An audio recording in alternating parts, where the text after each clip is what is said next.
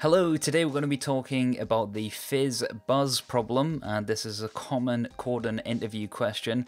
It usually looks like this. So we output integers from 1 to 100, and for each multiple of 3, we print fizz. For each multiple of 5, we print buzz, and for multiples of both 3 and 5, we print FizzBuzz. Let's start off by firstly outputting numbers from 1 to 100. So we have a for loop.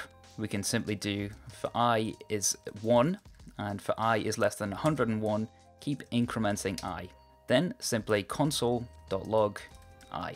We can then see on our console right here, we've got the numbers 1 to 100. Next, we want to check to see whether these numbers are divisible by 3. So we can say if I is divisible by 3, then console.log fizz. We can then see we get 1, 2, 3 fizz, 4, 5, 6 fizz. But we don't actually want to be displaying 3, we want to be simply displaying fizz instead.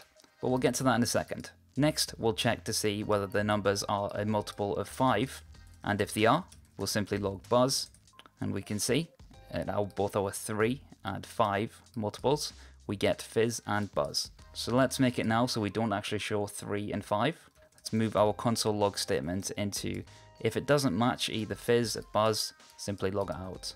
As you can see, we get 1, 2 fizz, 4 buzz fizz, which is multiples of 3 and 5. Now for multiples of both 3 and 5, we need to print FizzBuzz. Now you might think that we could go else if is divisible by 3 and is divisible by 5, print FizzBuzz. But you'll notice that that doesn't work, and that's simply because it's hitting either one of these two conditionals first and never actually hitting this. So we need to move this up to the top, like so, and then add our else statement here and remove the else from the top statement. We can then see if it's divisible by both 3 and 5, we get FizzBuzz. So we can improve this by making it a little bit easier to read. We could simply say var multiple of 3 and multiple of 5, and then switching out our statements for our new variables. And you'll see, as expected, we get the same result. Multiples of 3 are fizz, multiples of 5 are buzz, and for both we get FizzBuzz. So there we go, the FizzBuzz problem. If this helped, then hit the subscribe button for more programming tutorials, and until then, I'll see you next time.